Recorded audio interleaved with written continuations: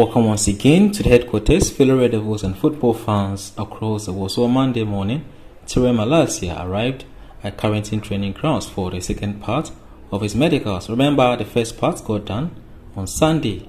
Same time, United stars arrived at the venue to continue with the usual pre-season preparations. The likes of Bruno Fernandes, Fred Elanga all made it to the base ahead of upcoming pre-season game on July 12th. One key absentee was Cristiano Ronaldo, who is reported to have said his absence is due to family reasons. We are all aware of his desire to leave the club in the summer, and United wouldn't stand in his way should a decent offer comes his way. Be here for more. Thanks for watching.